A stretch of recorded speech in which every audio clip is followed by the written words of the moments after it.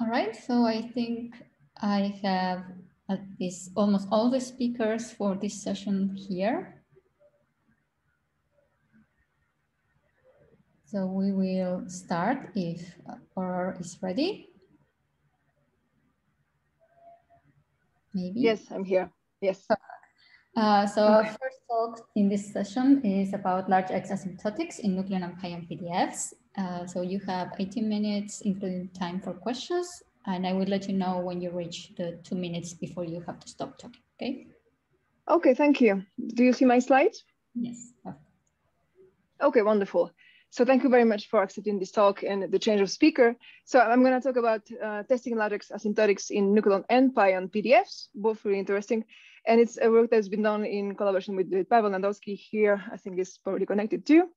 And this is the reference to our paper, if you want to have a look. Okay, so we heard about large X doing this workshop already. On Monday, there was a nice plenary talk by Cynthia Keppel about large X. And she said something that was really interesting, that in the next 1 or 2 years, we're going to have a lot of improvements in the understanding of the large X regime. And this is really, really exciting, I must say. So we're going to focus on this talk on how to interpret those primordial PDFs based on scattering data. So first, let me mention that it's been a continuous effort to understand large X regime. And you can see here from CT18 and X next leading order here, this ratio D over U. And things have been studied. I think Pavel covered it in his talk, and there's the role of parametrization, detailed uncertainties, and all those things being under study right now and before too. And why is it so important to study large X PDFs? Basically, the large X, what you call large X, covers 2 main regions, which is the valence region, about X.5, and goes to threshold limits when X really goes to 1. And there's a difference between large X from theory, what you call X goes to 1, and from phenomenology, which is X between 0.5 and 1, which is like a huge coverage of X region. So why do we like large X? Because it is ideal for probing non-perturbative structure of hadrons. So if you think about these early pictures of QCD that we had, in that time, there were early pictures of this hadron dynamics that evolved into QCD. And there were also early models for hadron dynamics that have evolved and paved the way for this all this non-perturbative approach that we have now, including finger Dyson studies and all those things. So both have evolved in a different way, and both are extremely interesting, have the same physics. And we want to bridge this non-perturbative approach to these perturbative pictures we have here. So in this talk, I will talk about large X, and the way we're gonna consider large X in this case is through the quark counting rules, which was a classical predictions of this early QCD theory that we had. And to do that, we're gonna talk about functional mimicry, and it is basically this role of the parametrization that we put into the PDFs. And this is going to be done for CT18 and next leading order for the Proton. And I'm going to talk slightly about the pion PDF too. And the conclusions will be like an interpretation of this data against physical manifestations of the QCD dynamics, actually. Okay, so why is it so interesting to consider this bridge between non-perturbative and pheno PDFs? So if you take the picture of a proton at the hadronic scale, which is below 1 GeV, we have this pre-factorized picture, all these non-perturbative dynamics that are extremely interesting. And if you go to the Factorized scale, which is much higher than 1 GeV, then you will have this quasi-Partonic free Partonic degrees of freedom, and then you will have, that's where you're going to have this global analysis basically, and you're going to have this leading power approximation to this full dynamic. Approach to from phenomenology is really different, the way you define them, and it is interesting to find a way to relate the X dependence from both pictures. And how we can do that, there's one with many ways to be explored actually, but the way we explore it today is this quark counting rules. So the quark counting rules, I just show them here in blue for the structure functions. They are this early QCD, as I said, you can see the references here, and there are many others. It was proved for structure functions, actually, and especially in DIS, the threshold limit in DIS when X goes to 1.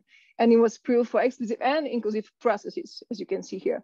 And basically it relates this limit to threshold when X Bjorken goes to 1 to the number of spectators and some helicity combination here. And so in a more modern language, you can extend, well, it has been extended to PDF and polarized PDF in this case. As you can see from this diagram, basically the way we understand it for PDFs, it's that the unpolarized PDF should go at 1 minus x to the power 3 for the valence quarks. And for the gluon, it should be a power which is greater than 4 and greater than 5 for the C quarks. And so now we want to see if actually we can see a trace of those quark counting rules from the global analysis.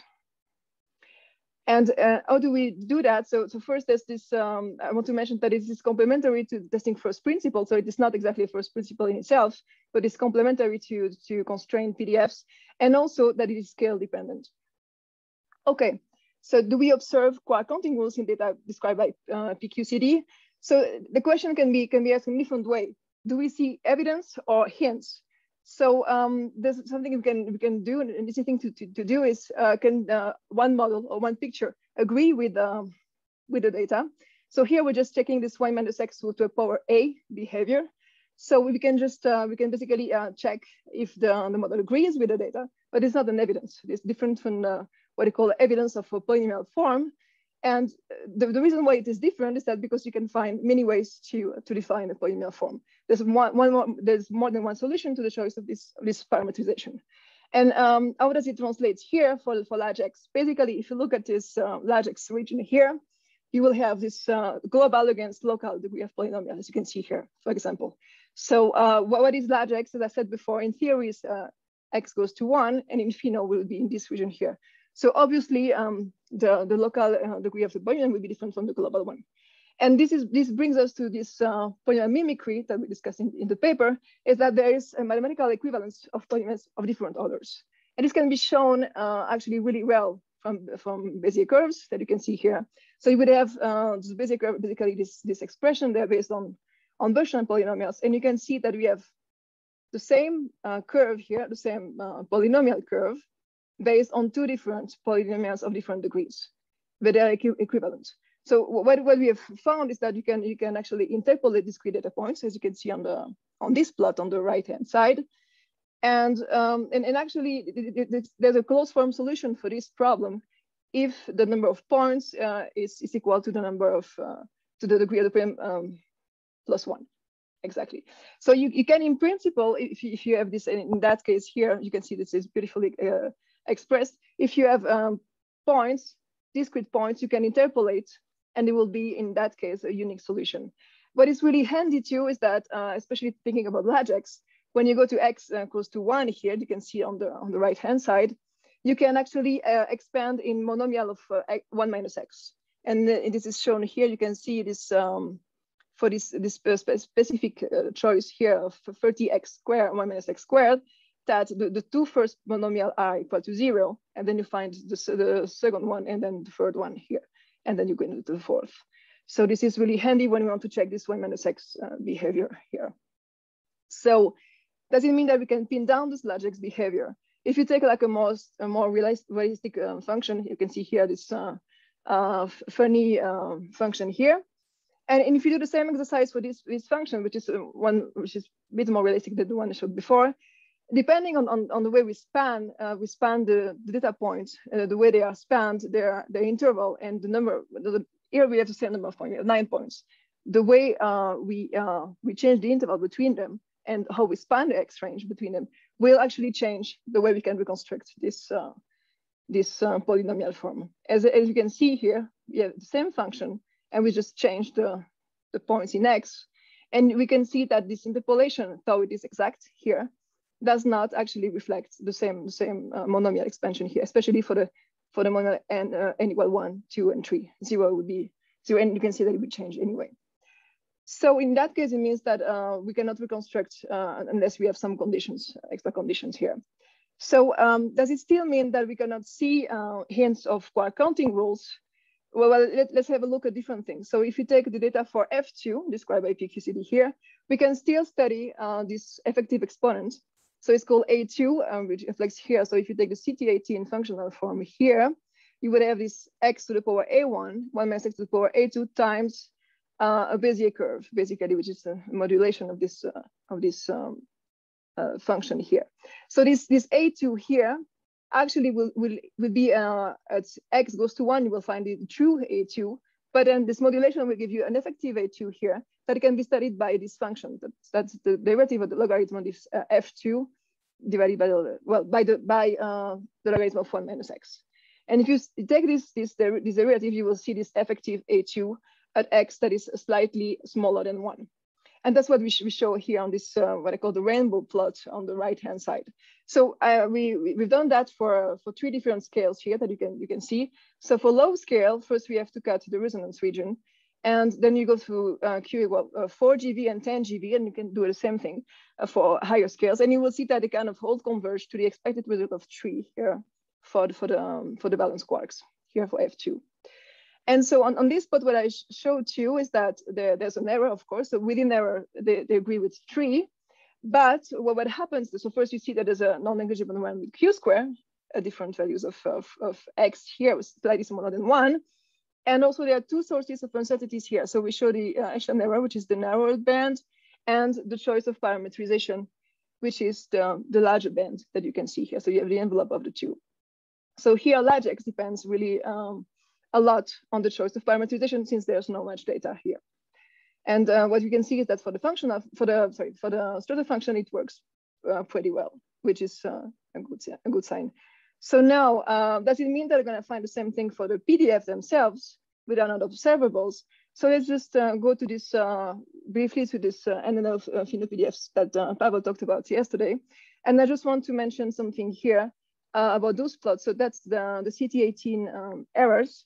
And you can see that many functional forms have been studied here. And you can see a difference here for the gluon and the U quark, how they span the error bands here. And actually you see where their data, they're all sitting there, and then where there are no data, they have different behavior. So, and actually this has been done for 363 functional forms. And if you take this A2 effective that I just mentioned, for those 363 functional forms, we can have scatter plots of this A2 effective for, here I show for U balance against D balance, and you can see what we expect. So first, we see on the left-hand side, so what you get from CT, that's the tabulated one. So A2 is the same for U balance and D balance. So you have this, this curve, this band here. And then if you just take this propagation of the error on A2 effective for CT18, and then below you find this ellipse here. And what you expect from QCR is this point, actually, this point here, just, oops, sorry, in the middle. And so what you get from this, the replicas that we've used is a different kind of ellipse. And you have this shape, and you can see that this shape evolves with Q, but the shape is kind of conserved. So what evolves is the value of the exponent here, and it is expected to mildly run expected with PQCD. So we find this running here, but the shape is kind of conserved. And as you see, we are close to the QCR for large X, and with slightly lower X, we don't not so close to that. So the same thing can be done for the gluon and the C here. So we do the same thing. So that's the excluded region in gray, and you would see here the ellipse I showed before. And you see now that this cloud is slightly different at small Q values, and then aligns and evolves with larger Q values. And you see that the shape, once it's taken, is conserved with Q. And that's really interesting to see that. 2 minutes. So, okay. So the effective power is the same for all processes. I'm just flashing this fast, and we can see that there's a dependence you can study with L2, and they are actually different from every processes. So now, can lattice PDFs be studied from colliders, and what can we learn? And I just plot here the ratio of A2 U balance over A2 D balance, and you can see that this ratio is pretty constant over all the spectrum of Q, which is really interesting to study. See this bridging between low Q and high Q values here. So that was all for the proton. I just want to mention really quickly the pion. So the shape of the pion is also affected with square counting rules. Here you expect to have this y minus x to the power 2 tail at for mid Q squared values, and I'm showing here on top of an extraction from Fermilab data and NGL model here. And then the difference that you see here, you have manifestation of low energy QCD, and what you have here, you have this concurrent effects coming from the emergence of hadronic mass that broadens the PDF, and the quark continuums that expect this 1 minus x to the power 2 scale. And so what happens that often in global analysis, we have this 1 minus x tail appearing, and then we think that mimicry explain why we don't see this 1 minus x to the power 2 most of the time. There will be a talk by Patrick Barry tomorrow about that, I think. Okay, so let me just go to the conclusions. I hope I'm still on time. And we have analyzed the quark counting rules for CT18 and next to leading order global fit for proton PDFs. I've slightly talked about the pion at the end in different framework. We've addressed the question of this universality for the processes. We've seen that it depends on the process, flavors, they depend on the flavor, and as well as filter functions against PDF, which means in observable, we do find this trace, and in the PDF, there's all these different aspects of process and flavor coming into account in this quark counting rules. So the Q-square dependence is not negligible, and we also see that the global analysis rely on really complex processes, which is not as simple as just early QCD pictures that we had a few decades ago. And also we questioned this universality of the quark counting rules in front of the factorization corrections that we could have. And also what we see is that mimicry can reconcile most of this parameterization form for the PDFs and the measurements. So that there's some play here that we can play with that at some point, but then we have to be really careful with what we understand with this mimicry and this 1 minus x power. And of course, we highlight this parameterization dependence and the uncertainties coming from that large x. The real conclusion is that this interpretative effective y minus x exponent that we find is A2 effective, and the true A2 when x goes to 1 contains information that goes from non-perturbative manifestations up to really high energy observables. And that's really, really interesting from the large X point of view. That's why we like large X, actually. Thank you. All right, thank you very much. Do we have questions for Aurore? Yes, no. Okay, Robert, please go ahead. Yes, can you show your results for the gluon again? Yeah, I guess. So, yeah, it's a very rapid or a very noticeable dependence with Q squared. It goes from about 3, which is rather lower than you would expect at the lowest values of Q squared, up to 6 or 7 at the highest values of Q squared. Yes. Given it's that rapid, is it really meaningful to have the sort of estimate there, or is there some particular value of Q where you would expect your value from the counting rules to be approximately appropriate? Okay, so you mean, okay, how do we go from here to here, and where should we check the quark counting rules?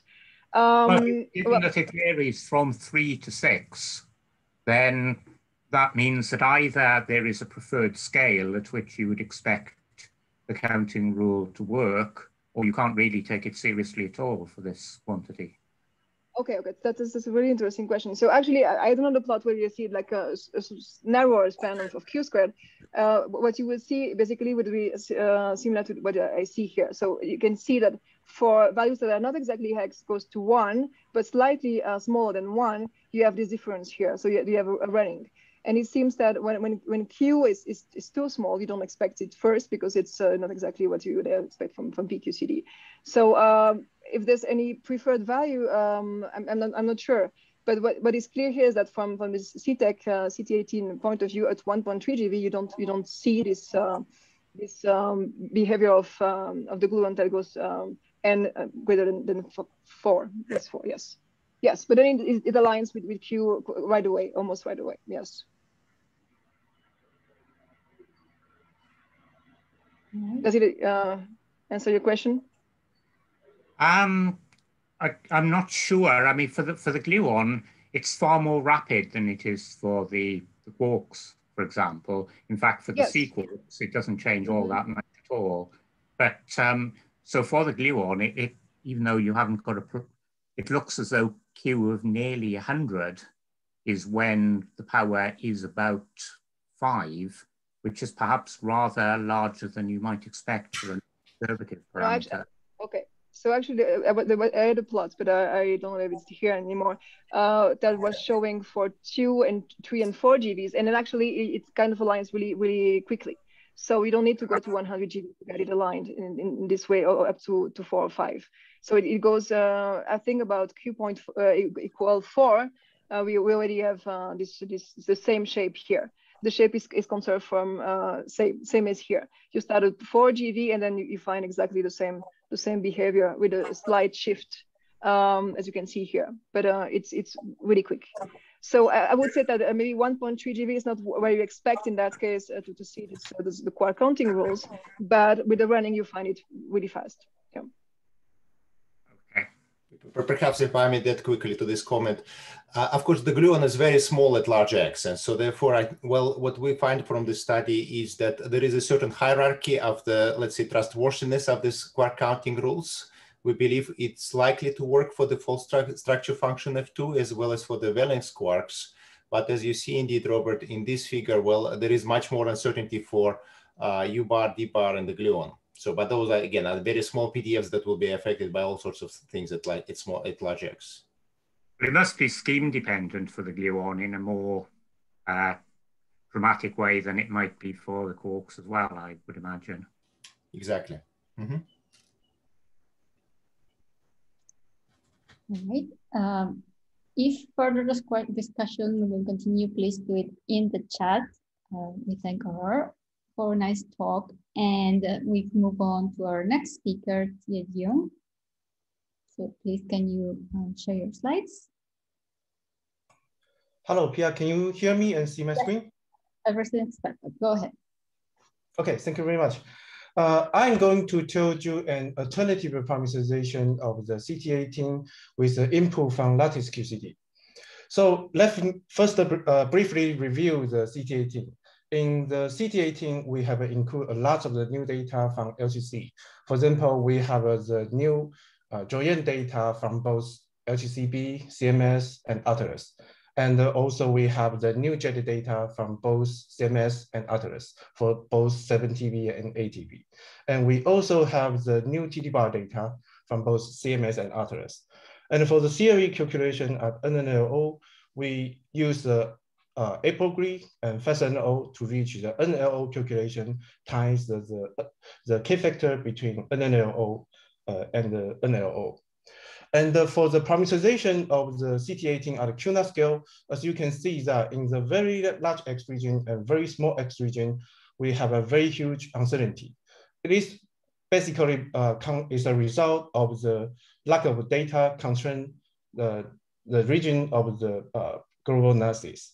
And that's also the reason that when we try on a lot of different kinds of parameterization, you see the different kinds of PDF can totally spread out when the different parameterization goes to very large or very small X region. So as a result, at the QNAP scale, the parameterization, we have a 6 degree of freedom for the parameterization, which is gluon, U valence, D valence, U bar, D bar, and strange. And in the CT18, we have assumed that S bar equal to S. And for the physical degree of freedom of the U and D, which compose both the valence and the C component.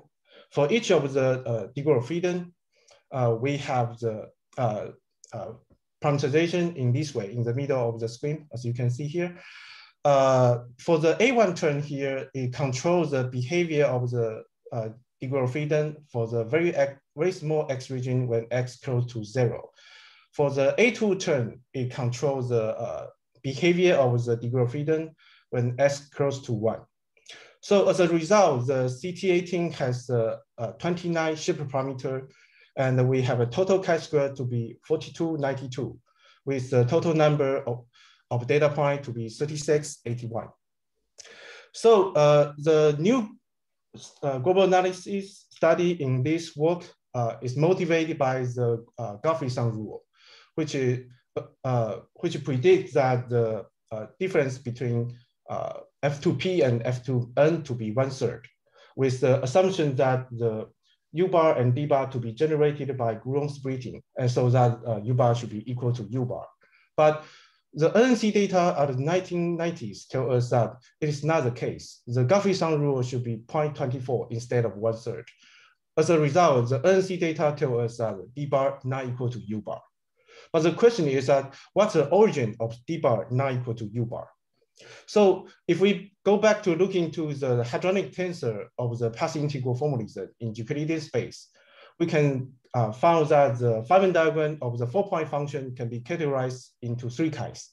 For the first kind, which is left figure on the screen, it tells us that the Parton line starting from the nucleon and go forward in time and hit the current and go back to the nucleon. And for the middle figure, Feynman diagram is starting from the nucleon and go backward in time and hit the current, then go back to the nucleon.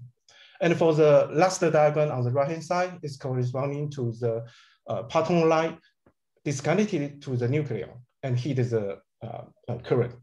So for the for the figure on the right-hand side is corresponding to the disconnect C, which is the U bar and D bar generated by Coulomb splitting as we expect in general. And for the figure in the middle, which corresponding, we call it the kinetic C. This kind of diagram is responsible for the violation of the Guthrie-Sum rule. So as a result, as you can see, that the physical degree of freedom, which is the U, D, U bar, and D bar, compose both the valence component and this kind of C component. So this Feynman path integral formalism in the Euclidean space has correspondence in the with the quasi-PDF from the lattice QCD. For the first 2 diagrams has corresponding to this kinetic C insertion. And the last diagram on the right-hand side corresponding to the this kind of C insertion in the quasi-PDF. So as a result, the negative X region of the quasi-PDF corresponding to the kinetic C PDF, their degree of freedom. This point has been illustrated by Professor Kerfelio in their recent paper. In order to accommodate the kinetic C degree of freedom in our global analysis, we need one more constraint. So we recently the lattice calculation tell us that the ratio between the moment of the S plus S bar and the moment of the U bar and D bar for this kind of C insertion has a ratio to be 0.822. So this will be our only input from the lattice calculation in our global analysis. So as a result, in the global analysis, we still have a 6 degree of freedom, which is the Coulomb, U valence, D valence, kinetic C for U bar, and kinetic C from D bar, and also the disconnect C for strange. So first of all, for the disconnect C components, just like the CT18, we first assume that the S bar equal to S. And similarly, for the disconnect C component for U and U bar, we also assume that they are equal, and also for the D and D bar. We further assume the isospin symmetry for the U and D quark. So as a result, it led to the relation like the one on the screen. So, and also for the kinetic C component, we further assume that the kinetic C component for the U and U bar are equal, and also for the D and D bar.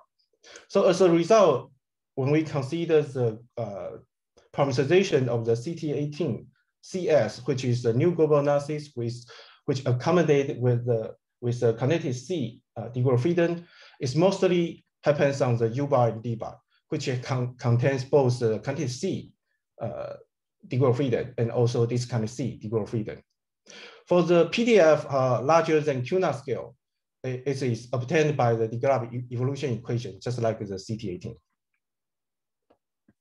Recently, the secret data released their new result, which tell us that in the D bar of U bar for the large X region, the D bar larger than U bar.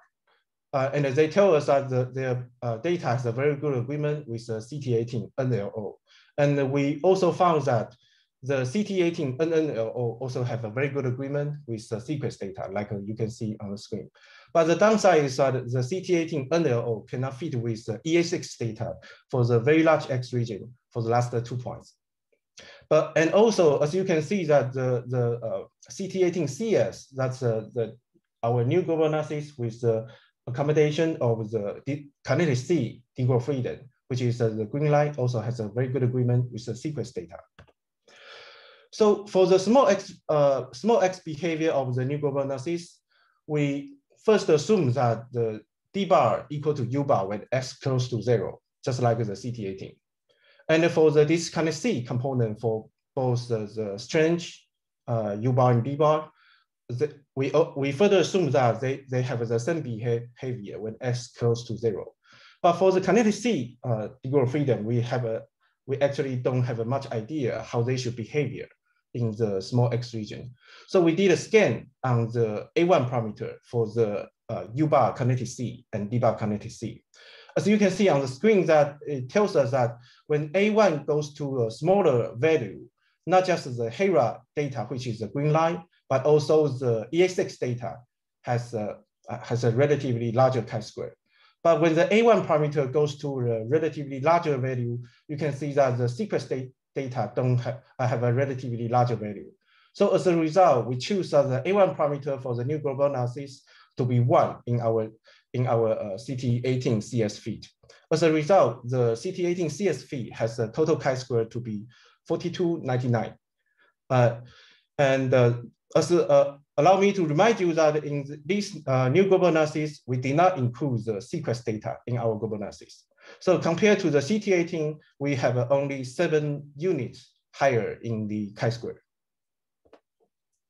So because after we obtain the global analysis of the CT18 CS, we can directly compare the PDF with the data.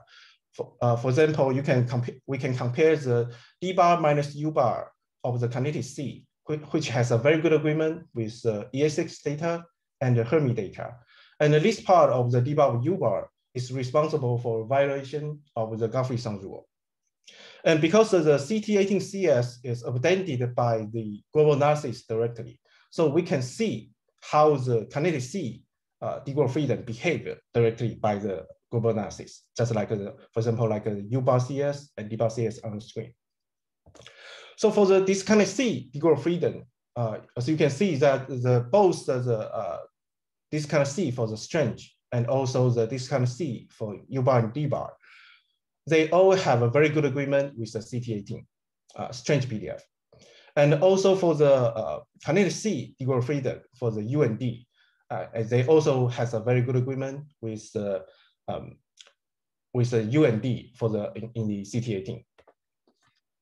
And also for when we consider the ratio between the S plus S bar and over the D bar over U bar, we found that the ratio of the so-called capital RS of this ratio has a behavior to be 0.8 when S close to 0.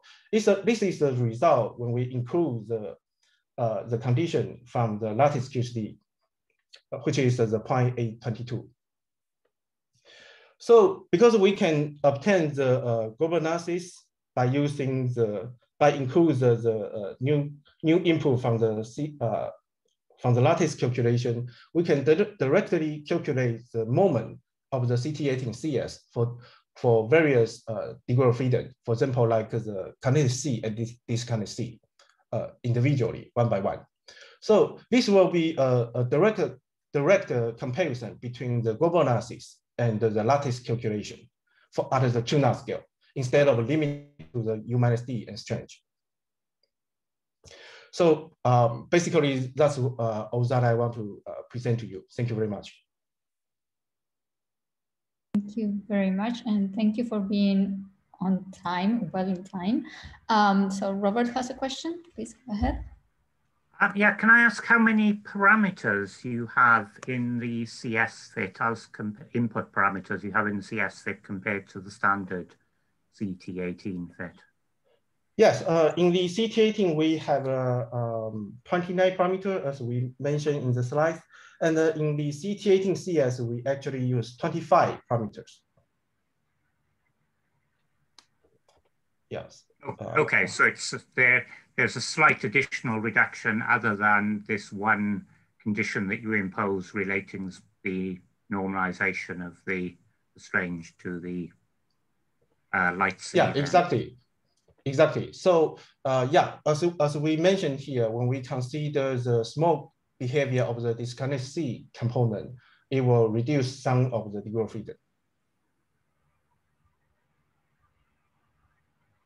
All right. I don't see anyone else raising their hand. So thank you very much for a nice talk. Thank you. And we move now to our next speaker, Eric Moffat, who will talk about simultaneous Monte Carlo analysis of PDFs and fragmentation functions. If you can please share your slides. Eric. I'm working on it. Okay. On? There you are. Working in full screen? Yeah, perfect. Go ahead. Great. All right, so good morning, everyone, and thank you for this opportunity to speak. And I'm going to be talking about new results of a simultaneous Monte Carlo analysis of Parton densities and fragmentation functions using the JM methodology.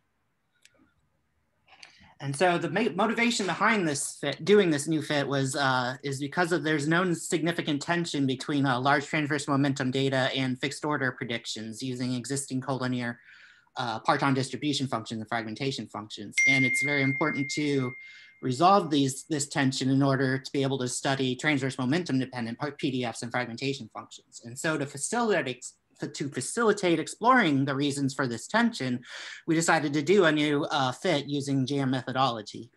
The JM methodology specifically is a multi-step Monte Carlo fit utilizing Bayesian inference. And our specific fit is a simultaneous fit of PDFs, charged pion, kaon, and unidentified charged hadron fragmentation functions. And this is the first such fit, simultaneous fit involving the charged hadrons. So just go over the parametrization we use for our functions. This template T shows the basic functional form that we use for all the functions. The vector A contains the parameters that are fit, and that is the alpha, beta, gamma, and delta shape parameters, and then the M normalization parameter.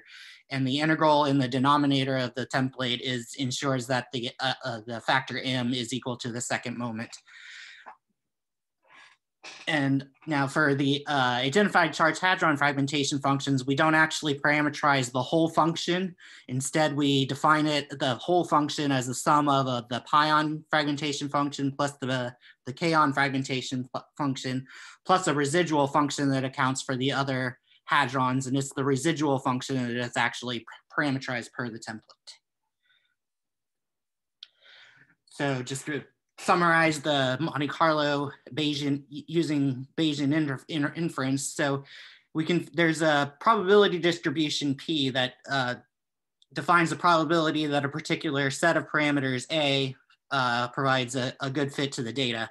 And we can estimate this as a product of what we call a likelihood function times a posterior distribution of the parameters.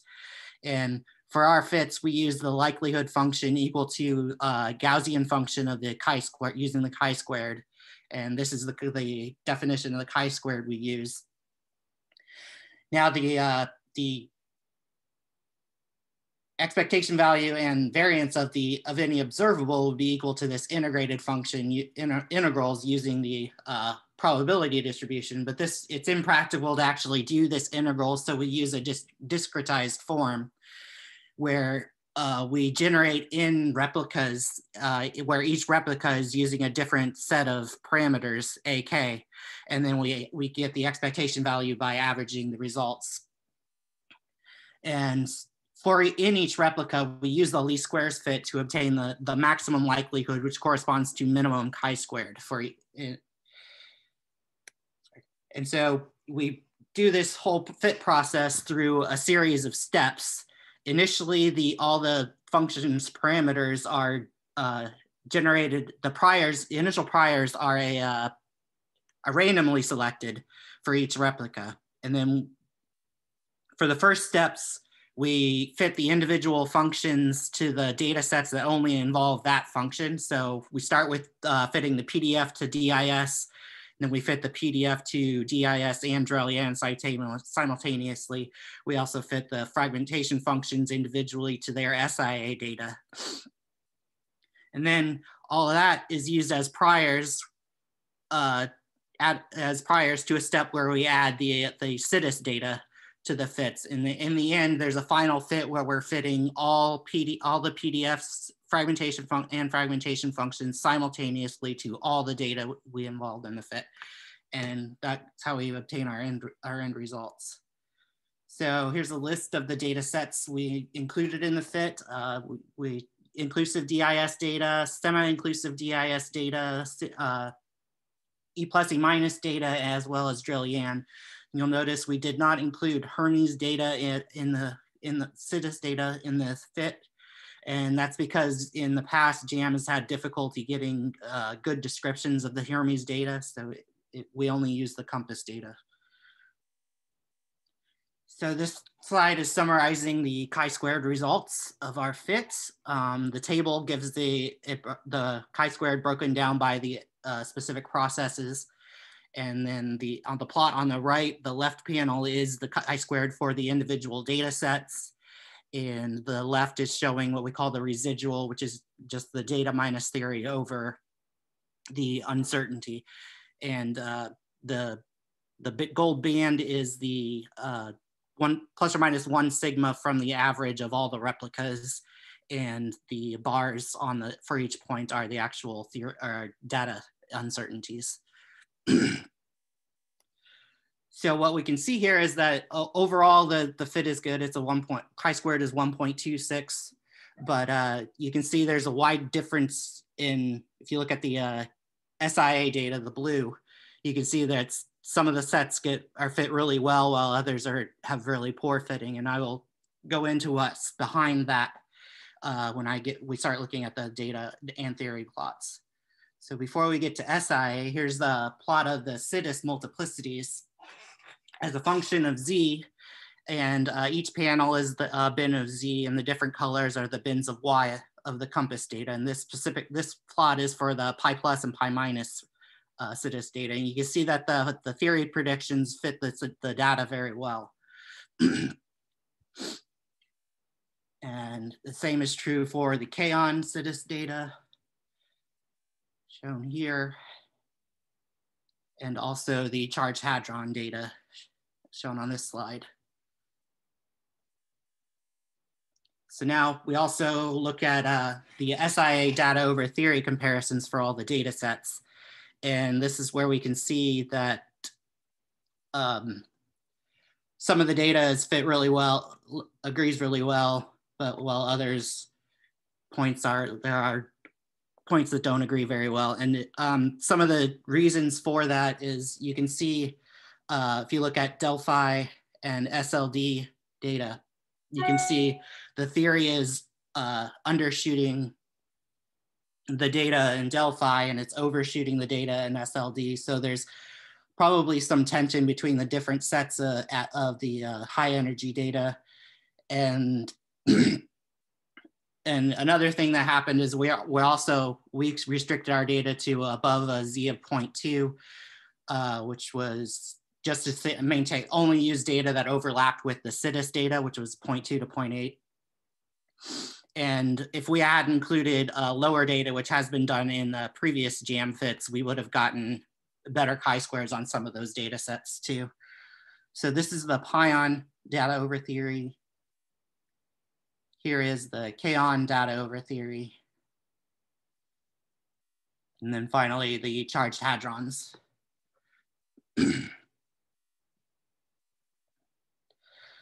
So next, this is showing the PDF results. The bands are the average of all the replicas plus or minus 1 standard deviation. And we also include CJ15 and the NNPDF 3.1 fragment or PDFs for comparison. For the most part, there's pretty good agreement, except for you can see our valence U is larger than the valence that the other two collaborations got, and then but that's been true for the previous JAM fits of the fragmentation functions. So it's consistent with our other GM fits. There's also, you can see some significant difference in the D bar minus U bar, which we're looking into what maybe have caused that, but it's probably it's a result of the fact that it's a simultaneous fit. And since you can see the strangeness, since some of the functions, as one function gets changed, other functions have to adjust to get the same theoretical prediction. So it's just compensating for what some other changes that occurred. Here's also looking at the fragmentation functions. This plot is showing in the red is pion, blue is kaon. The green is the total hadron fragmentation function, and the gold is with the residual function that was actually parametrized. And then now, an interesting thing is that in JM19, they observed that better fits to SIA favored when we did a CITIS and simultaneous fits with CITIS, a better fit to SIA data actually corresponded to a smaller strange PDF. And if in this plot here, we've plotted the individual replicas, and the replicas are color coded by the chi-squareds for the particular experiments. The SIA, the top row, the coloring is based on the chi-squareds of the SIA data, and in the bottom row, it's the color is based on the chi-squareds of the CITIS data. And the color coding is it's a scaled chi-squared. It's just this is the fraction of away from the lowest chi-squared of all the chi-squared CITIS and SIA that the replicas have. It's the lowest and the highest, and this is just scaling between those numbers. So what we can see here is that the SIA data gets the best chi-squareds correspond to as JM19 had observed, it's the larger S bar to K plus fragmentation function and the smaller strange PDF. So we've reproduced the same results as JM19 has obtained earlier. Now, so as I said, the motivation of this is to actually look at the transverse momentum dependent fixed order predictions relative to data and see if we can understand what's behind that discrepancy, the known discrepancies. And so what this plot is showing is the dotted lines are the transverse momentum dependent fixed order predictions using the results that I just discussed in this talk. And you can see there's a huge discrepancy, as has been seen with other PDF sets. But so after we did that, we actually took those results and added in CITIS transverse momentum dependent data included in the fit.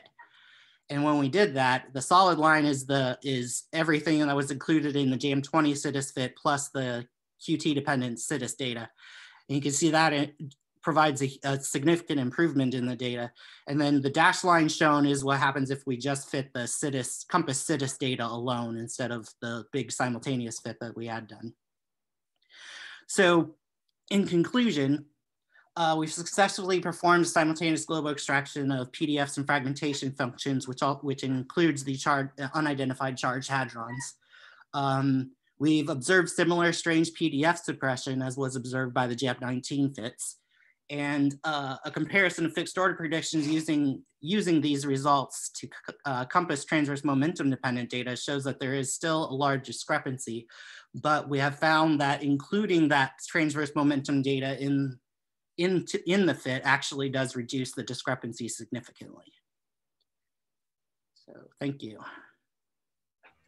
Thank you very much for a nice talk. So we have Amanda first with a question, please. Hi, yeah, if you just go back 2 slides.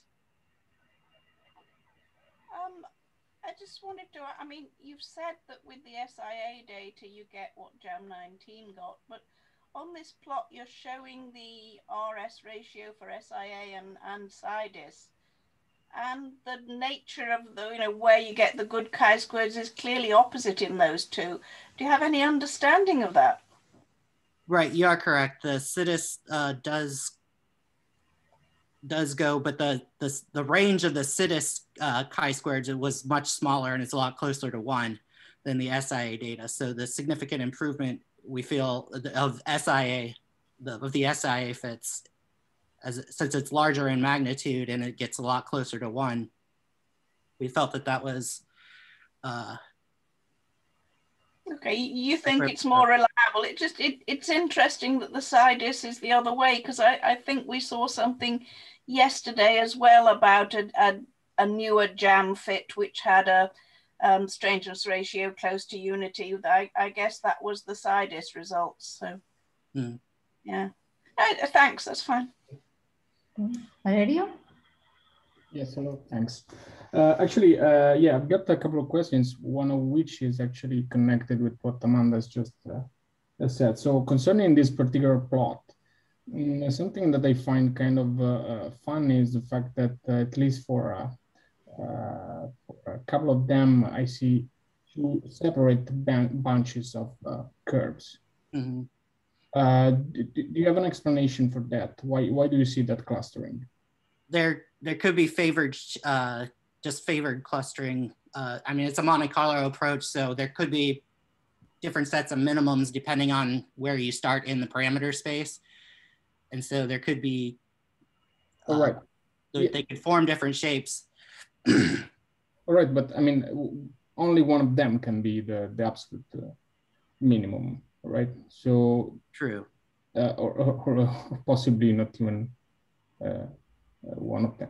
So do you have I don't know, is there anything that perhaps you could be doing about that? Because of course having relative minima in your fits is probably not a good idea. You're not getting the right result.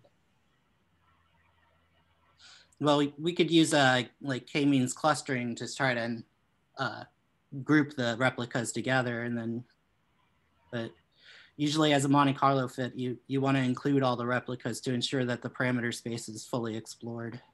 All right. Okay, right. And I've got another question, if I may. Yeah, again, Amanda, as Mandy has mentioned before, yesterday you have seen another talk by Chris Kukutsa, and it was showing a fit of PDFs only. And in some comparison plots, it was showing some discrepancy at the level of PDFs between the fit that you have presented and the fit of PDFs only. And then you have also shown in your slides that this particular fit helps a lot reproduce the CDS data. Is there anything you can say about? I mean, did you manage to? I mean, because there must be some degree of tension between possibly CDS data and data that is only sensitive to PDFs. Is there any so? Did you manage to single that out in the sense that is the discrepancy that is seen between the PDFs without CDS data and with CDS data are so different because of CDS, or there is another reason? Well, I actually think it's probably because of the inclusion of the SIA data. So the SIA data seems to be, as we can see in this graph, the SIA data seems to want the S-bar K plus fragmentation function to be larger. Mm-hmm. And so when CIDS data is included, in order to get the same theoretical prediction, if there's a larger S-bar fragmentation function, then there's going to be a smaller S-bar PDF. All right. So it's really the interplay between. So yeah, because I mean, of course, SIA data doesn't depend on PDFs. So it's really the effect of SIA on fragmentation functions that in turn cause an effect on PDFs through CDS. That's what I'm saying. All right. Okay, thank you. Yep. All right, very quickly, Pavel. Yeah, so thank you for this interesting talk. So you work at a pretty low Q-squared values, and of course CDS is quite sensitive to high order corrections. So what do you do about high order dependence? We restricted our data to Q-squared above 4 and W squared above 10. So, but But yes, and eventually we should be including lower energies and target mass corrections. But also there is an N-analog correction, which is quite large.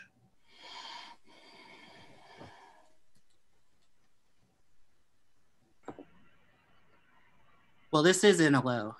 I don't think I said that, but this is in a low calculation. Okay, but would be interesting to see if this predictions change if you vary the scale, for example, in the analog cross section. Yeah.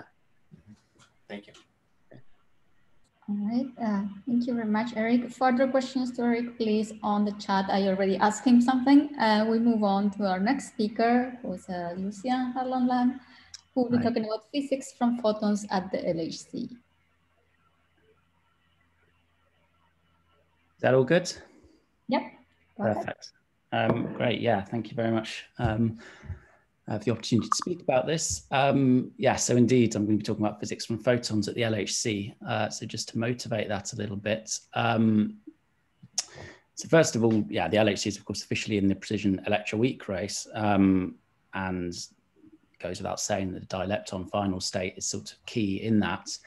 You know, whether it be W mass measurement, sine squared theta W, but of course, the specific relevance for this working group, PDFs, of course, the Drell-Yan process, as you would typically call it, is crucial there. And that, of course, feeds into these above electroweak measurements as well, and they're all connected. So a key element in that, obviously, we want to get the theory under good control is to understand this photon-initiated mechanism. So that's what I'm going to say a little bit about. And you know, the basic point here is that, of course, NNLO QCD is the standard. And so these sort of things are very much relevant. So I'll focus on that. But in the last sort of few minutes, we'll just sort of advertise or mention something a little bit different, which perhaps is less directly relevant to this working group, but is still certainly interesting, which is the possibility of not just looking at inclusive production, but also looking with protons being tagged. So the idea here is that if you've got photon initiated production, yes, that can be there as a component of your inclusive signal, but also it's a color singlet object. So it can leave the protons intact and you can tag them. And we've got very nice measurements precisely with that from Atlas and CMS, but also, you know, you can select with rapidity gaps and so on. And so you've got this clean, almost pure QED process, this possibility of using the LHC as a photon-photon collider, which in particular allows you to probe all sorts of standard model and BSM physics, provided some links, some references there to that. But okay, focusing on the inclusive side and what we know about that. So, I mean, the bottom line here is that this story about the photon PDF is already becoming a kind of very well-established one.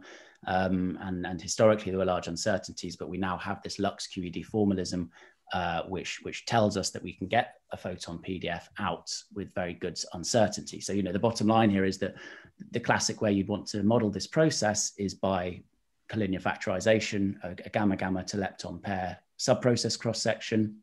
A leading order, these would be on-shell and collinear, and then PDFs of the photons within the proton. And the Lux QED point is that you can relate those photon PDFs directly to the structure functions, which are measured in lepton-proton scattering, which are known precisely, and therefore the PDF is known precisely.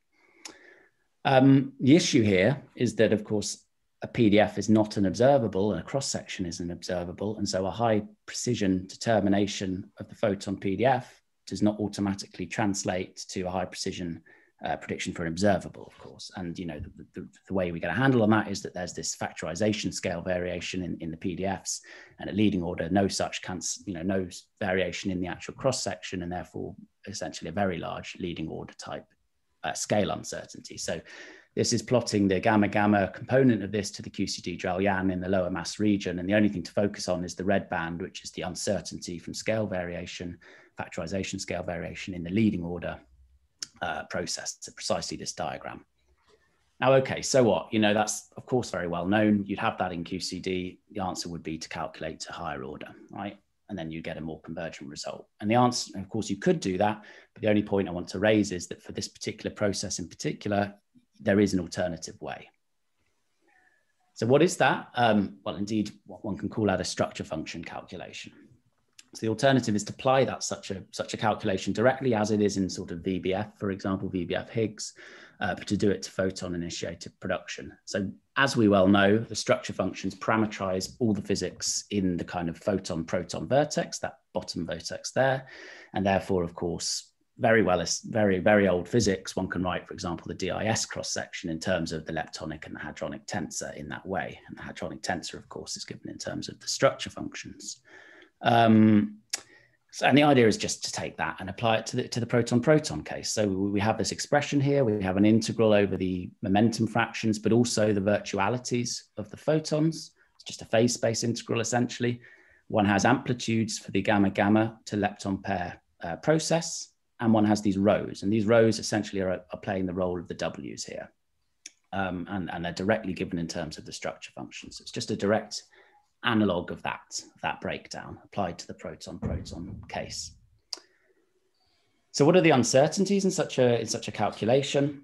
Well, first of all, there's the experimental uncertainties. And the bottom line here is that the experimental inputs, if you want to call them that, are precisely the same as the ones that go into a LuxQED style photon PDF. In other words, it's the structure functions, right, that are measured in lepton-proton scattering, elastic scattering, inelastic scattering, but also at low Q squared and in the resonance region, all of that stuff. One just directly inputs it, and also in the DIS region. So those are known with sort of, broadly speaking, percent level precision. And so therefore that is the uncertainty that comes from them.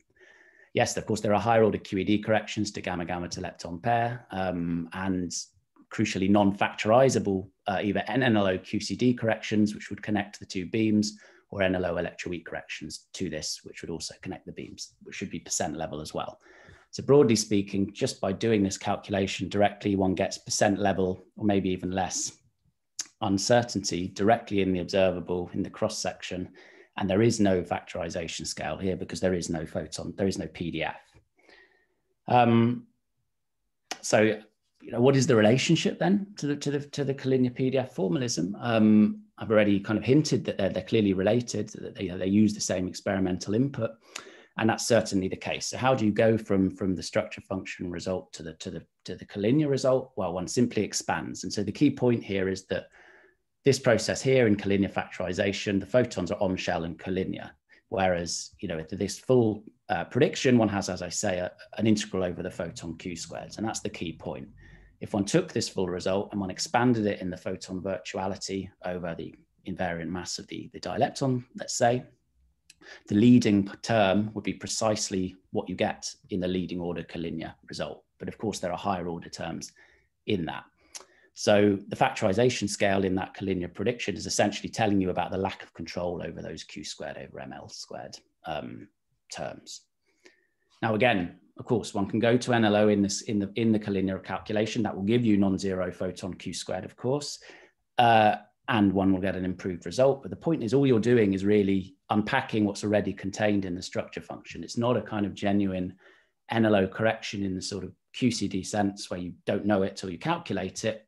This will just get you back closer to what you have by just calculating with the left-hand side directly, if you like. So this is all kind of implemented in this Monte Carlo SFGen, which is available on HepForge, and there's a paper to go with all of this as well. So just to advertise that. But let me flash up a few results.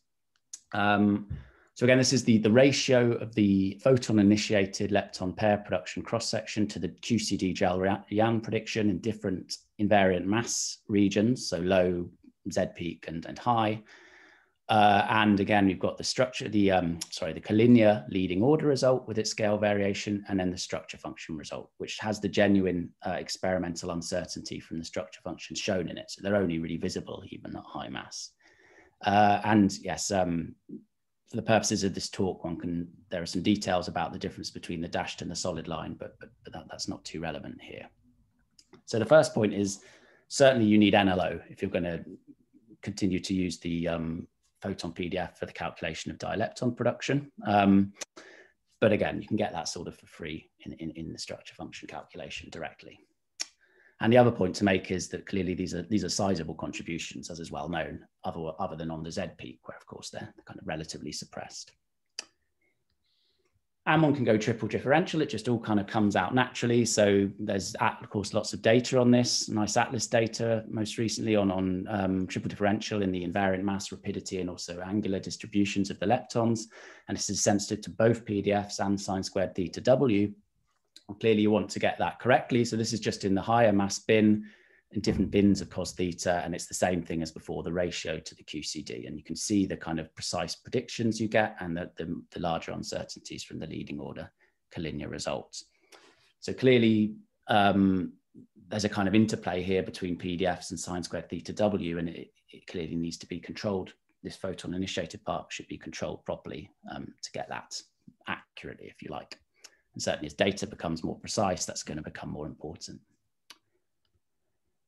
A few other things, one can get the photons have non-zero Q squared, so they have non-zero PT, so one can get the photon initiated contribution to, for example, the dilepton PT distribution comes out automatically. That's of course 0 at leading order in the collinear prediction. So I won't go through the details of that, but just to say you can do that. I think what is interesting is the lower plot, which is that the structure function prediction takes you right down to low PT of the dilepton, where there's a big enhancement, for example, from elastic photon emission, where the photons are actually emitted elastically from the protons, and that happens dominantly at low Q squared and hence low PT dilepton. So this is again plotting the ratio to the Drell-Yan, this is the resummed Drell-Yan QCD prediction. And the point is, if you look at the dashed line, even on the Z peak in the very lowest bin, it's starting to get to almost the percent level, even there. And so, for example, in W mass determination, where this sort of dilepton data might be tuned to, it could even be relevant there. So I can flash up a kind of a plot to make that point. It's a little bit busy. So if you focus on the left plot, let's say, what am I showing here? I'm looking at the dilepton data, or dilepton, sorry, predictions, and imagining or kind of quantifying the amount to which their shapes shift, either by varying the Z mass by the sort of amounts one wants to be sensitive to in the W mass case. So that takes you to these solid and dashed lines, or in terms of the lepton PT distribution, and also looking at the effect on the shape of including the photon initiated. And the point here is that if that's not included correctly, one would potentially tune it away when one then goes to look at W data. So, I mean, the effect is rather small, probably going to be marginal in the end, but it's an interesting thing to look at, let's say. Okay, so in the last sort of few minutes, let me say something briefly about a kind of alternative application of this, which is to exclusive data. So again, the idea here is that the protons can either remain intact or dissociate, and in the latter case, one would look for the cases where there are rapidity gaps in the final state, so no extra kind of MPI, if you like. And the point here is that one just has ready-made the formalism to do this. So these rows depend on the structure functions, and so if you're looking at purely elastic production, one just picks out the elastic structure functions, or a combination of the inelastic and the elastic if one wants single dissociation, or of course both inelastic if one wants double dissociation. And so we can implement that. We can write a Monte Carlo for it. We can produce events, pass them to Pythia, which can then do the showering and the hadronization, and then that's it. You have a particle level, Monte Carlo for such processes, and this allows you to simulate the case where the protons are intact, but also where they dissociate, and perhaps experimentally you ask for some region in rapidity where there's no extra particle production, and one can then evaluate the extent to which this dissociation system at kind of larger invariant masses might lead you to fail that veto, and so on and so forth. So one other complication that is worth mentioning, and which I hinted at before, which is that this sort of factorized expression here ignores the fact that the protons themselves can interact in addition. And if you're asking that the protons are intact, or that there are rapidity gaps there, if there's extra inelastic proton-proton interactions, extra MPI, if you like, as is sort of shown by this diagram on the right, that will spoil that requirement. And so you need to really include a survival factor, as it's called, a probability of no additional inelastic hadron-hadron interactions. 2 minutes. Right. Now, in principle, that's a very complicated thing to calculate. You know, protons like to interact, so that survival factor would be very low for a sort of generic interaction, and it would certainly be a model-dependent thing to calculate. But photon-initiated production is sort of very special in that sense, and the reason for that, is particularly for the elastic case, is that if this is an elastic emission, the photon virtuality, as I mentioned, has to be very low, or the proton will essentially won't remain intact. And if you think about that in terms of the impact parameter of the colliding protons, that corresponds, these are Fourier conjugates of each other essentially, that corresponds to large impact parameters. So actually, most of this sort of collision event happens at impact parameters that are actually well outside the range of QCD. And so there, the probability of extra proton-proton interactions would essentially be zero. Okay, life's not quite that simple. There is some chance that it can happen, but it's generally low, and the survival factor is of order 1, let's say. So it's in that sense that one can talk about using the LHC as a photon-photon collider. So the devil's in the detail. This is all included in our Monte Carlo. And, it's process dependent. It depends on whether the protons break up or not. If they break up, if this is an inelastic photon emission, then the survival factor tends to be lower. And it also depends on kinematics. So just to flash up a couple of results before finishing, one can get out of the Monte Carlo for the dilepton production, the survival factor versus either the invariant mass or the rapidity of the dilepton. So just focusing on the top case, one sees that for elastic production, it's of order 1. For single dissociative, it's also of order 1. For double dissociative, on the other hand, you tend to get extra MPI, and also it depends on kinematics. And that's all there is to say there. And finally, one can compare actually to very nice Atlas data, selecting precisely this final state lepton pairs, veto on extra charge tracks. This is the actual data compared to for the acoplanarity distributions. That basically measures how back-to-back the electrons or the muons are. And there our predictions seem to be doing pretty well. Perhaps some hints with more recent data that there's some discrepancies, so certainly lots to look at. And that's all in this Superchick Monte Carlo.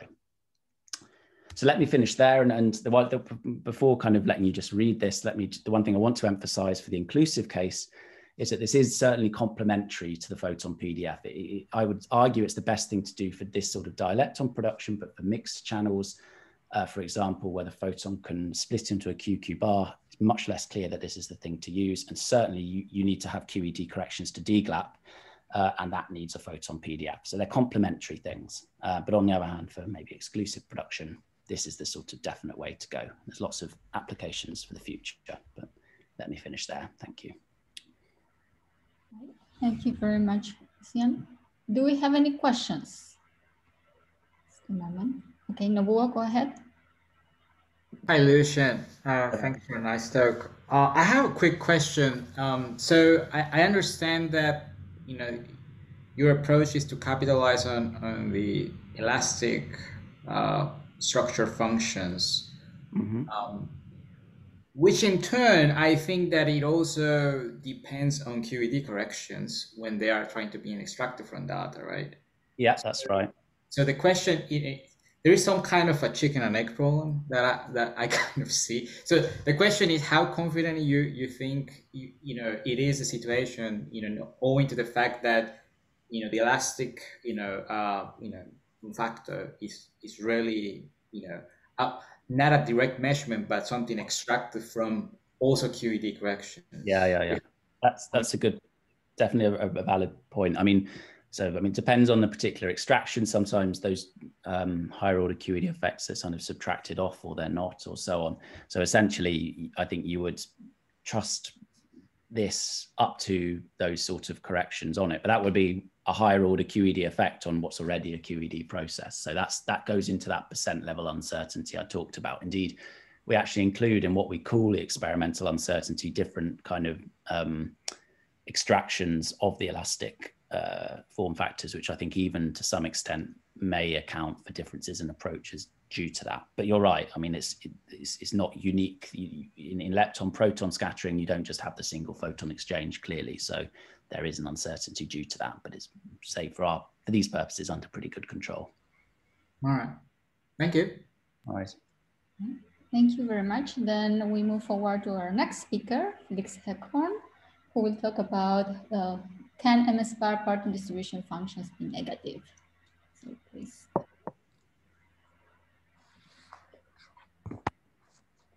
Okay. So thanks for giving me the opportunity to present the content of a paper that was written by Alessandro Candido, Stefano Forte, and myself last summer, where indeed we posed the question, can MSbar distributions be negative?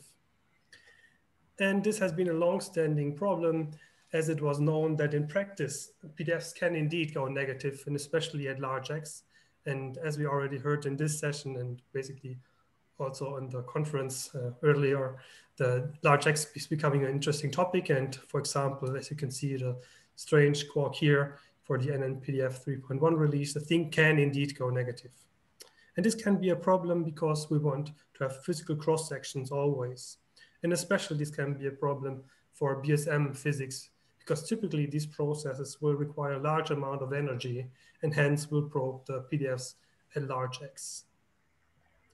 All right, to lay out the argument, let's take a look at DIS.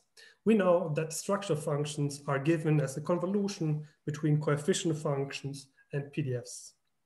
And structure functions are indeed observables and hence positive.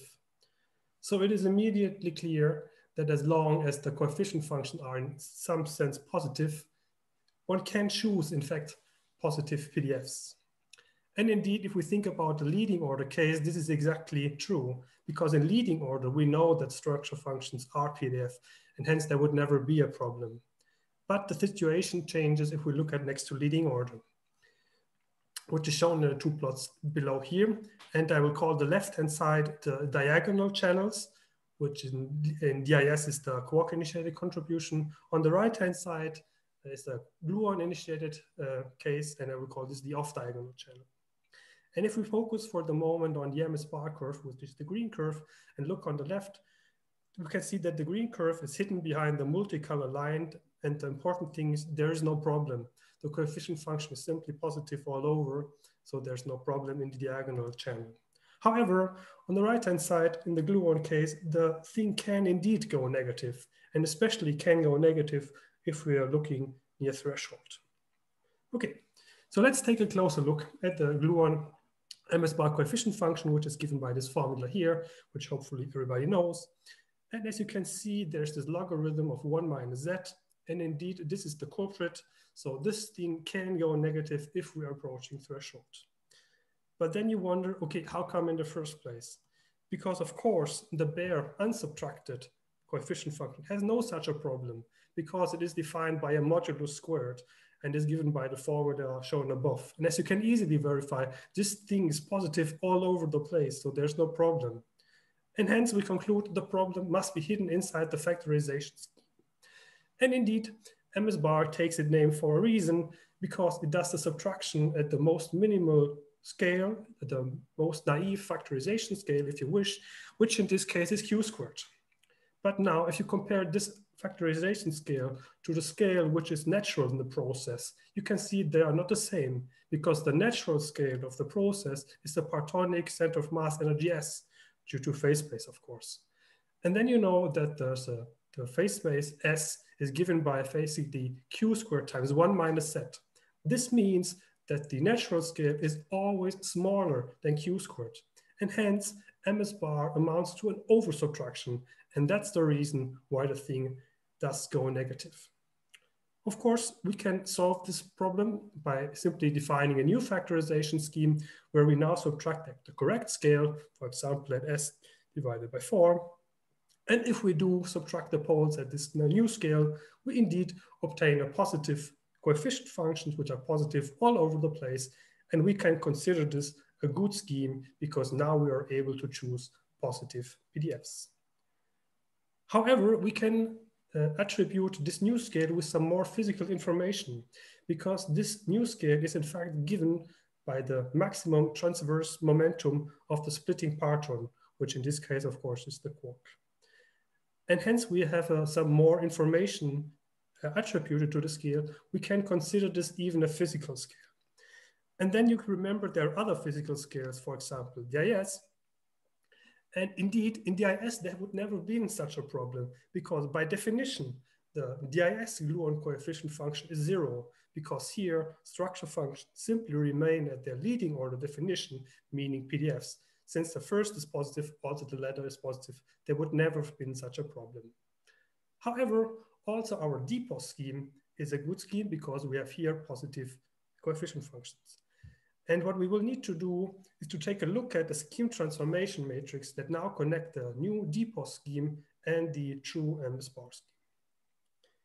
Before doing this, we have to take a slight detour because we have to take a look at the hadronic processes, and we will have to do two things in parallel. We have to look at the quark-initiated process, for which we can take, for example, WG1, shown on the top, and we have to take a look at the gluon-initiated processes, for which we can take the Higgs, shown on the bottom case.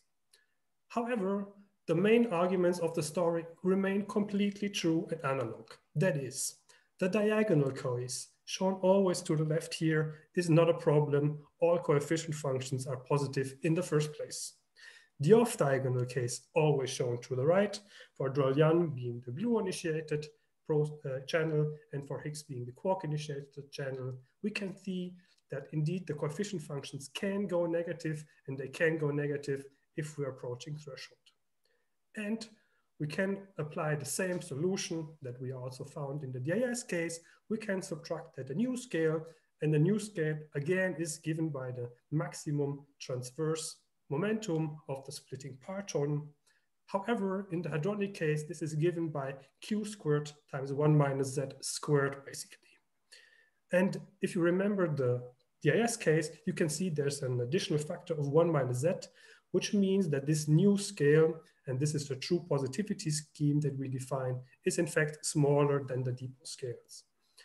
And this means that we can also use this scale, the positivity scale, in the DIS case, because in the DIS case, this will simply amount to an under subtraction, but under subtraction is not a problem. The thing will simply go even more positive. And now that we have our process independent scheme, which is the positivity scheme, we can now take a look at these scheme transformation matrices K, which as said are given just by the difference between the coefficient functions. Now, as promised, K is the scheme change, and indeed the MSbar PDF is given by the inverse of the scheme change, which is given by 1 plus alpha K basically, times in this case the positivity PDFs. And the scheme change can be graphically represented by a plot which is shown here, where we do show the third singlet moment against the third gluon moment. And the scheme change is represented by the arrows which are indicated in this plot. And what you can see the scheme change will do, it will push the PDFs in an even more positive region. However, since in the positivity scheme, we have positive PDFs in the first place, also MSbar PDFs are even more positive. And hence we conclude our argument, MSbar PDFs are in fact positive. There's a small caveat here. If Z is smaller than 1, that is if we are away from threshold, we can use the perturbative inverse. But if we are close to the threshold, we have to use the exact inverse. However, this is not a problem. We can do it. And the argument still remains the same. It is pushed in an even more positive direction. We conclude our argument, MSbar PDFs are in fact positive.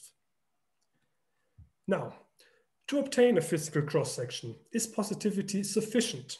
And the answer is no.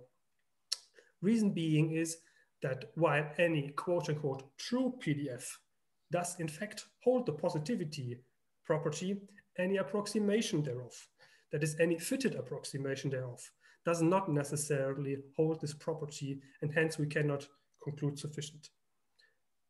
And then you wonder, is it that even necessary to obtain physical cross-section? And again, the answer is no, because with basically proof by example, we can show that even PDFs which are slightly negative, convoluted with a sufficiently good coefficient function, always yield positive cross-section.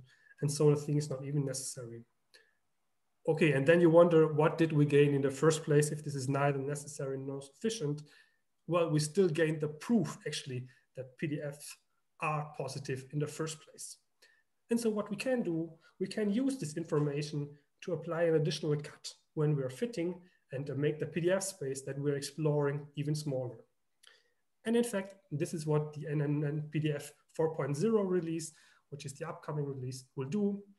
So this is a slide which I've taken from Tommaso Gianni from his PDF 4LHC talk. And what you can see in practice is done. The fitting people will add some penalty term to their chi-squared. And the penalty term basically simply denies the PDF from going negative. And in practice, you can see two examples shown on the bottom here. On the left, the SBAR PDF, and on the right, a DBAR, with and without positivity. And if you can see, if you impose positivity, then first of all, the thing does indeed go positive, as it ought to be. And it also improves the fitting quality because the error indeed shrinks. That's it. Thank you very much. Thank you very much for the talk. Questions, Felix?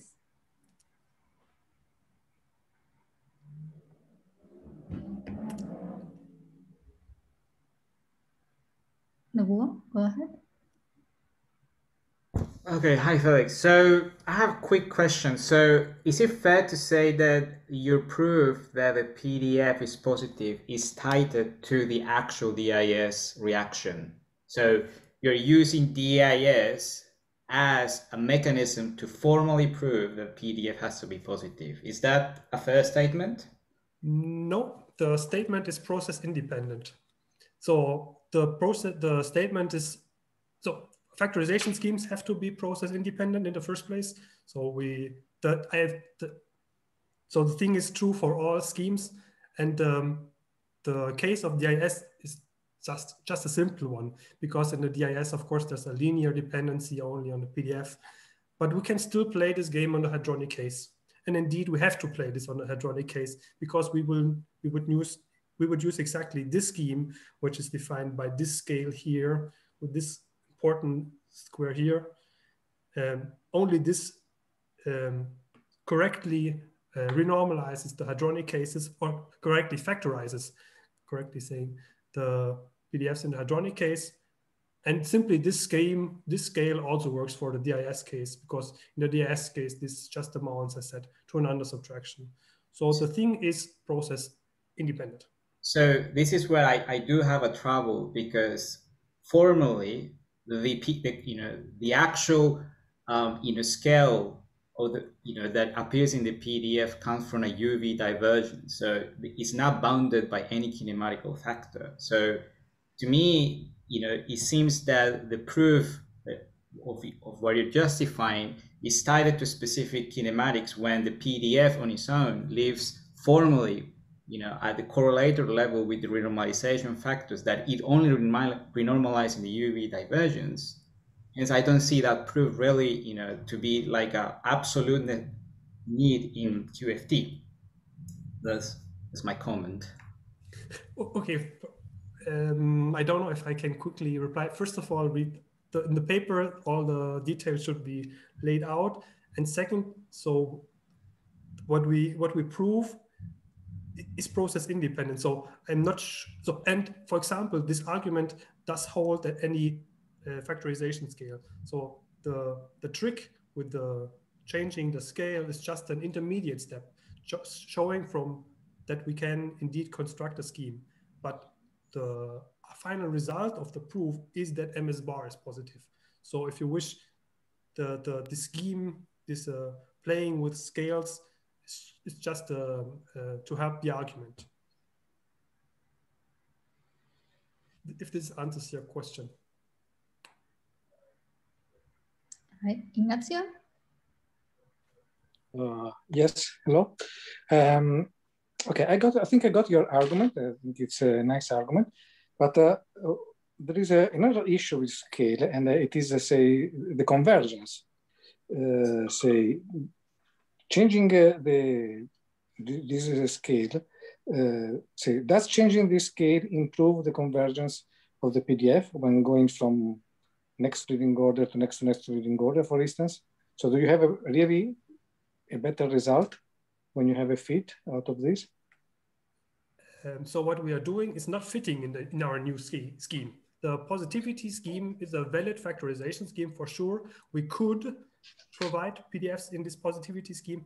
However, we are not doing it because the proof results in the fact that MSbar PDFs are positive, and hence we will continue what the community is doing and always provide MSbar PDFs.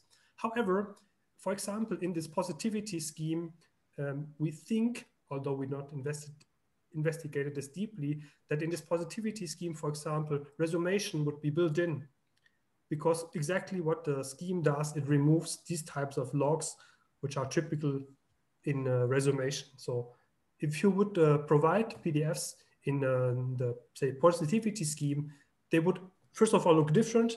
And second, they would automatically include some resumation. But we are not using the positivity scheme for PDFs.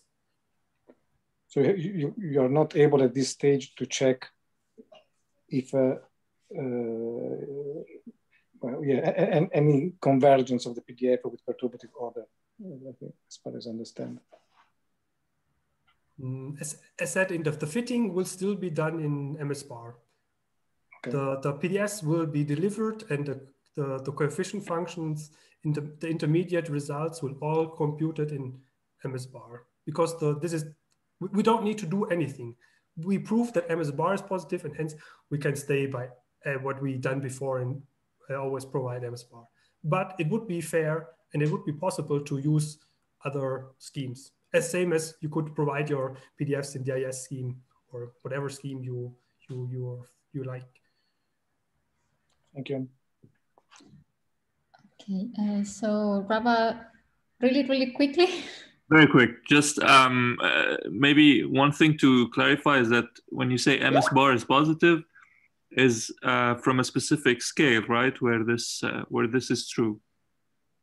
No, because the proof does not include any specific scale, and second, DGLAB always will preserve positivity. So I'm talking about MSbar, right? Yes. So this argument holds at an arbitrary scale, basically on relying on the fact that at arbitrary scale you can divide such a relation that structure that the thing is observable is a PDF, and once you have defined such a thing, DGLAB will preserve your positivity. Okay, I need to think about this. Thank you. Thank you very much. Further questions to Felix, please, on the chat. Now we go to the last talk in this session. Nobuo, please share your slides. Do you see my screen? Yep. All right. Say it again.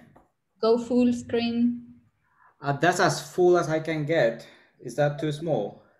No, it's okay. I just see your whatever. Okay, go ahead. All right. Well, thanks for allowing me to present this talk. So I'm going to be discussing some new discussion about QED corrections in. Sorry, can I go? Okay.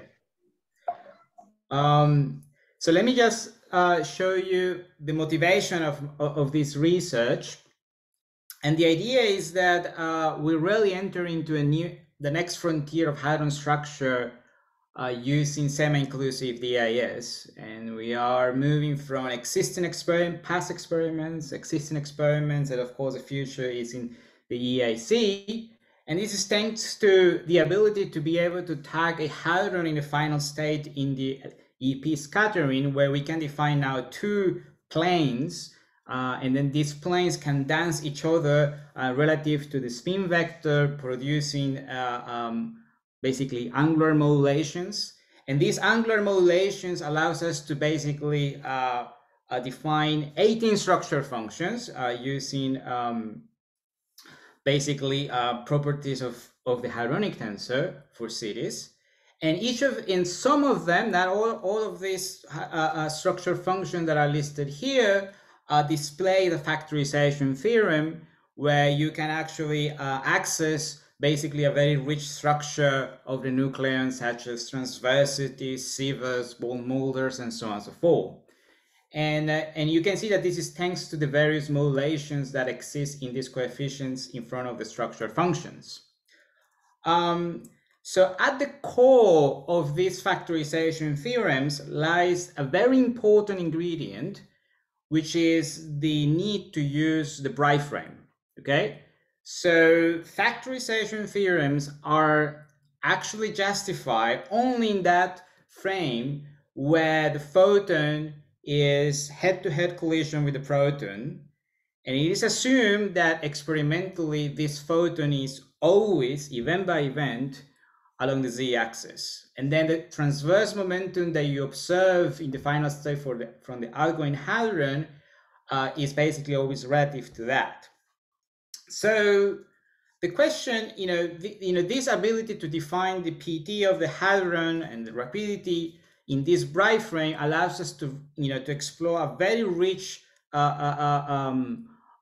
structures in cities involving TMDs, involving collinear parts, involving target fragmentations, all within this very complicated structure of the nucleon. However, as I mentioned, it relies on this idea that you can put the photon on the z-axis, and the question is that really true? Is that really true that event by event, an experimental measurements of the outgoing electron can really put the photon on the z-axis? And of course, what happens if this incoming and outgoing electron radiates? Will this q, the q vector to be always on the z-axis? Of course, that's a question. And so naturally the answer is no, because if the incoming and outgoing electrons radiate, you really don't know where the photon goes. So the point here, the key message that you want to take from my talk is that the so-called experimental Bright frame does not need to coincide with the true Bright frame where factorization theorem operates. So how to proceed is more or less outlined in this paper with my collaborators, Tiambo and Wally and Janwei from JLab. And for people who work on factorization theorems, you can sort of think the reaction amplitude where you have the incoming electron and outgoing electron and so on and so forth. And you are tempted to somehow start building up the QED corrections using RG improved calculations. So we want to include something, for instance, the electron-electron Parton density, which we call the lepton distribution function, or the electron-electron fragmentation, which what we call LFFs. Now, I have to admit, we are not the first people who have thought about this idea of implementing RG improved calculation in electron proton scattering, but we are addressing the main question is what happened for semi-inclusive DAS. So there is an interesting observation when I'm talking about these LDFs and LFFs, the natural question is, should we also need to design, transverse momentum degrees for the outgoing electron and incoming electron? And so we did a quick study where we just basically took the leptonic tensor and applied basically standard CSS technique to be able to resum logarithms of the transverse momentum. So you can see, for those who are familiar with the CSS formalism, you can see here the small BT approximation along with the Sura curve. And then this part here are the collinear, is a completely analogous thing in QCD, like the collinear PDFs and collinear fragmentation functions. And the key observation is, do we really need to actually go into this route with all this complicated stuff? And so a very quick calculation of this this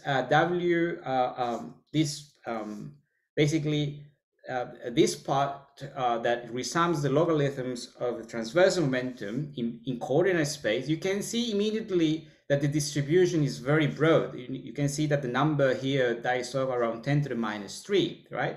So of course, if you follow the logic of Fourier transforms, this will mean that in the momentum space, this object will peak around Qt equal to 0. If you don't believe me, here's a calculation or the numerics where you can see that the transverse momentum is highly localized the transversal momentum distribution is highly localized as very small qt.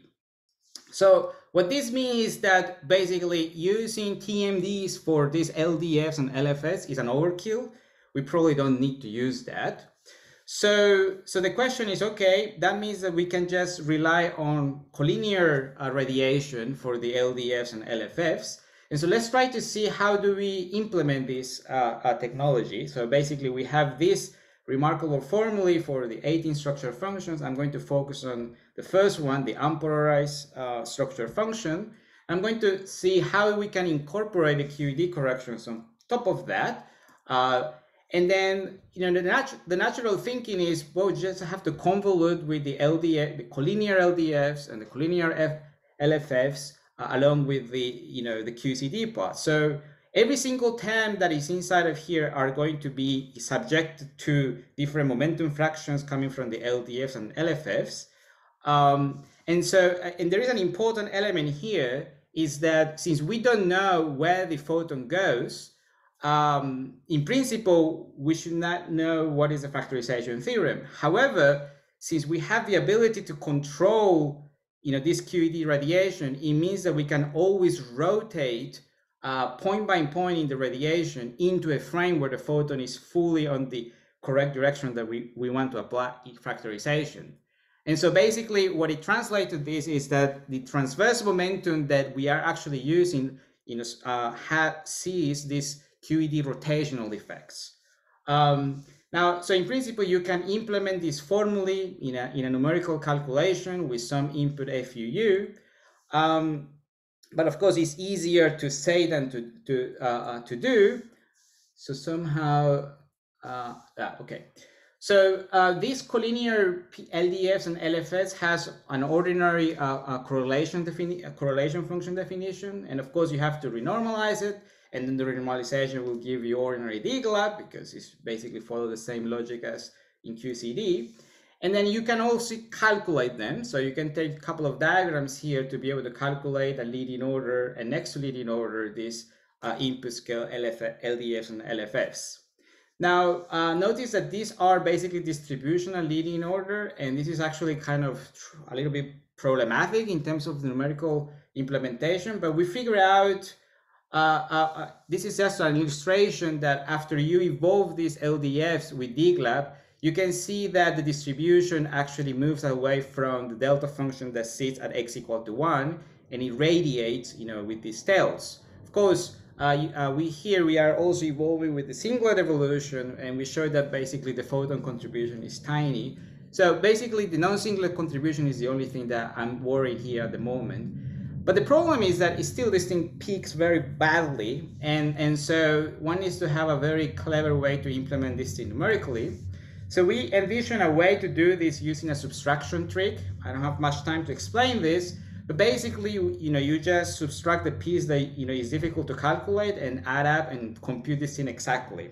So if you have question, I can ask you later how this subtraction trick works. So the point here is that we can actually use this trick to render the calculation numerically stable. And with this, I have the following plot where this is basically the cities with kinematics that I'm listing here. No QED over QED corrections for different Q² values. And what you can see here is if you follow the solid line, the corrections are actually very sizable. And in fact, this is, by the way, there are other literature that also have shown this kind of effect. So this is really real. And one of the things that we did here is the role of the rotational effects of the transverse momentum. So because if I go back here into my formulae, I can really fix this PT to be the actual PT that experimentalists measure versus allowing to radiate. And then subtracting that, you can actually see that most of the effects of the QED comes from this rotational effect of the PT distribution. So this tells me that basically the QED corrections are very important and needs to be taken into account in studies of semi-inclusive DIS. So just to finish it up my talk, let me just flash another aspect of this, which is about the spin structures.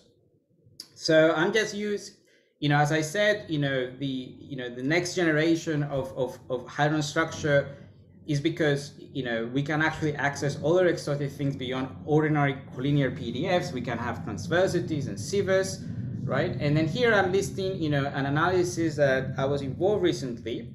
And what I want to do is to basically take these extractions to compute the Sievers asymmetry and the Collins asymmetry and see how the QED effects play a role in these asymmetries. So one thing that you can see here is that I'm going to focus on these two structure functions that are sensitive to the transverse momentum of the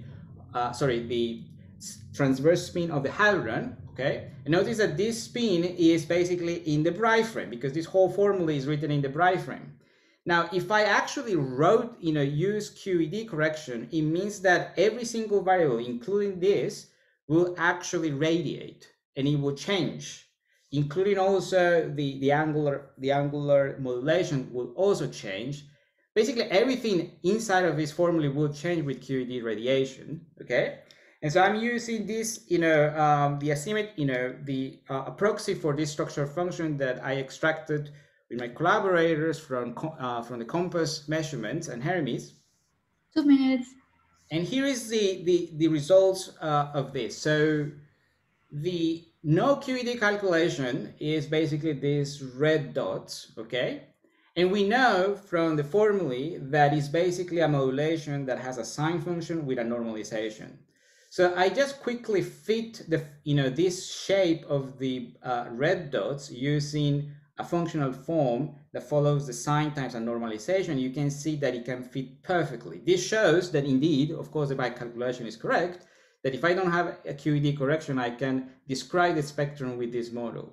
However, after I include the QED corrections, the red dots becomes the blue dots, okay? And if I try to fit with the same model, which is in this dashed line, you can see that it can actually fit it because that's not the pattern that it is observed. In fact, if you add an additional term, then you can make it like a more closer, but you can already see that the QED effects are tampering. And in fact, for some reason that is, because of the kinematics, the major effects are around phi h of equal to pi, where, the distribution becomes not like an ordinary sinusoidal modulation. The same story happens for the Collins asymmetry. And by the way, the fact that this thing leaks out, it means that basically in this formulae, the QED radiation is generating by construction other types of modulation. And this is basically impractical if experimentalists are going to try to correct the data on themselves. So here's my summary. The takeaway message is that, our ship that goes into these hadron structure studies, is really radiating electrons and is preventing us to really, apply the ordinary CD's cross sections and interpret directly in QCD, because QED is basically tampering with this uncertainty on the actual photon, which is our probe. So in reality, the experimental bright frame, I think, is fiction. I think this changes event by event through the radiation and needs to be basically folded within a comprehensive QED plus QCD formalism. And, if we really want to go to the next frontier with this ship, we really need to embrace QED, and it is what it is. And I will take questions, if any. Thank you. Thank you very much. Do we have questions for Nobuo? Everyone is too tired and too hungry. Valerio, please go ahead. Yes, hi Nobuo, thanks. So I have a question concerning slide 19. Perhaps I'm just misunderstanding the plot.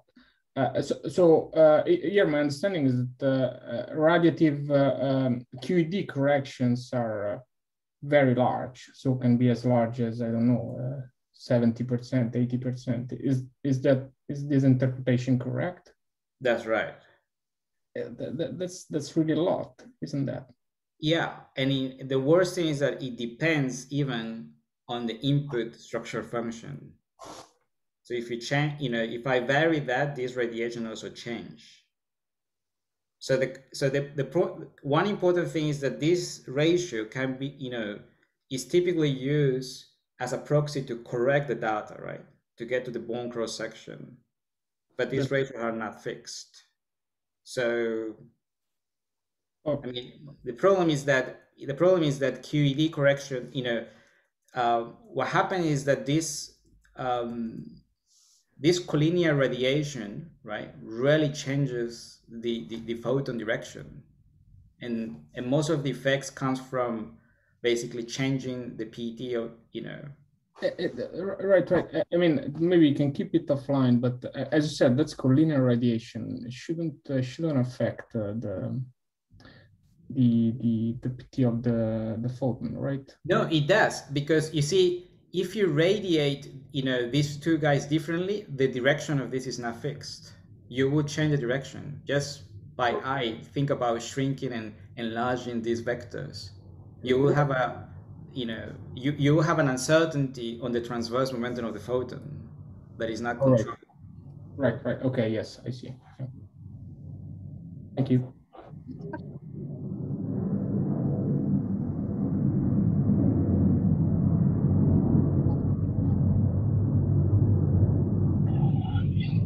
Hello, this is Stefan. I have a question about the, say, experimental aspects.